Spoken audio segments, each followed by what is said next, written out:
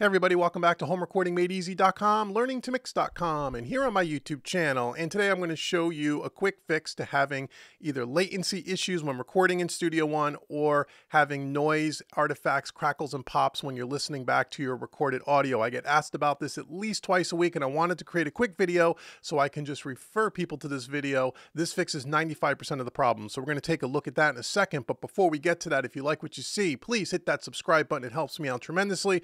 Also, go out to facebook.com/homerecordingmadeeasy and follow me there.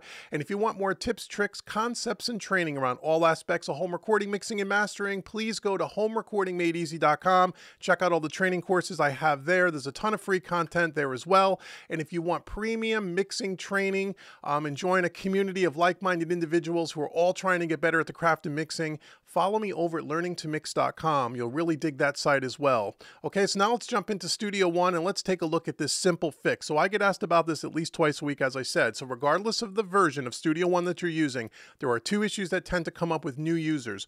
One, they're trying to record their tracks into Studio One, and they're getting some latency or a delay from the time that, let's say, they're playing a guitar to the time it comes back through Studio One and they hear it in the headphones, which makes it almost impossible to play. So they're getting a latency or a delay issue from the time they play to the time they hear it back.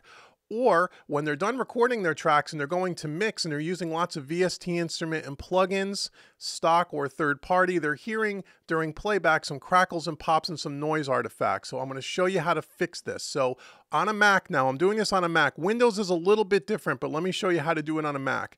On a Mac, you're going to go up to here to the Studio One menu, okay, and you're going to go to the Preferences window. You're now going to get a dialog box, your preferences dialog box, and you're going to go over to the audio setup tab. Okay, and underneath that, you're going to see two tabs, audio device and processing. We want to be on the audio device. You're going to see your playback device, which should be your audio interface. Mine's a Studio Live 32. The setting you want to pay attention to is this device block size. Right now, you see it's set to 2048 samples. If you click this little down arrow, you're going to see a bunch of different sample choices. Now, depending on your audio interface and your computer, these are going to look a little different. Have no fear. Here's a general rule of thumb that makes it really easy.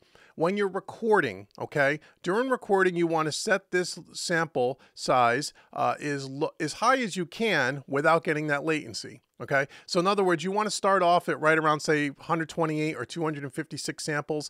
Try to do some recording. If you're getting some latency issues or some delay, you're going to lower it a little bit. That will solve that problem. Okay, when you are mixing, after you're done recording and you're playing back your tracks and you're adding plugins and MIDI instruments and VSTs and all of that stuff, you're going to set this as higher. You're going to set it to the highest setting.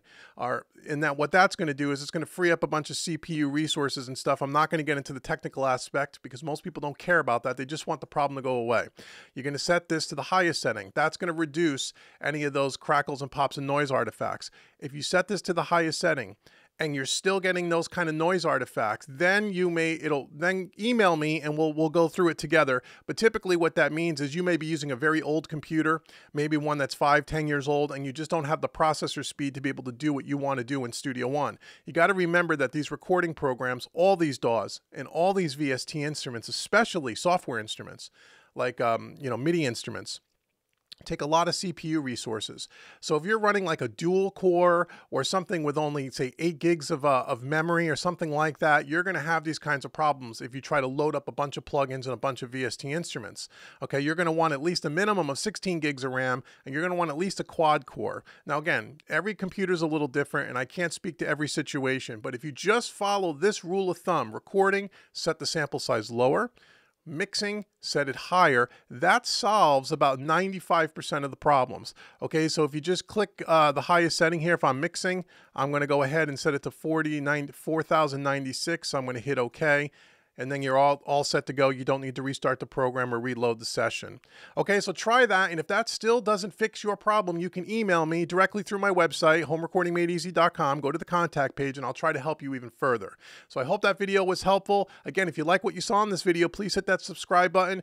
Leave a comment below. Let me know what you think about Home Recording Made Easy and this channel. And once again, head on over to learningtomix.com and check out what I have going on over there. It will absolutely help you be a better mixing engineer.